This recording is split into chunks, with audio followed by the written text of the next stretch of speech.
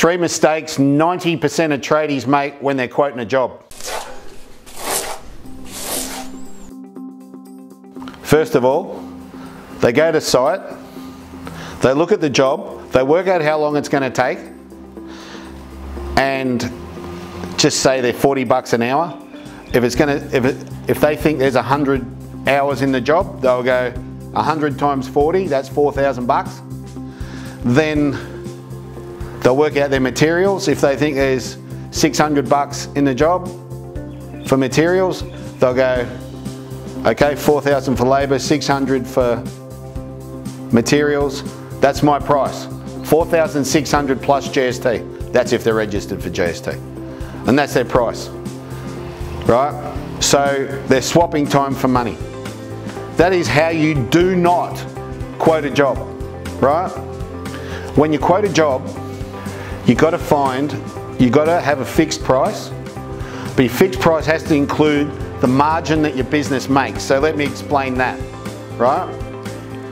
If you pay your painters $40 an hour and it takes 100 hours, your labour cost is 4 grand.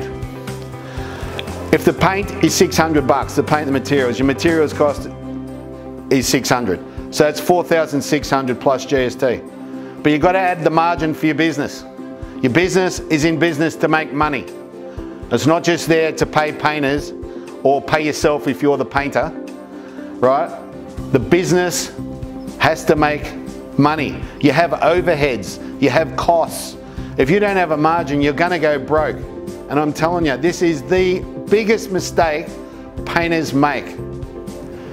They forget that they have a business and they just pay themselves an hourly rate and cover their hourly rate cost. And it's like, it's not a business, it's a job. And blokes are working their ass out there, doing everything they can, working hard, doing great work, and not getting paid what they're worth because no one's ever educated them how to run their business properly and how to add their margin. So this is me educating you, right? Add a margin. Don't just work on your hourly rate and don't just work on your materials. If you do that, you'll kick ass. Awesome. Ciao for now.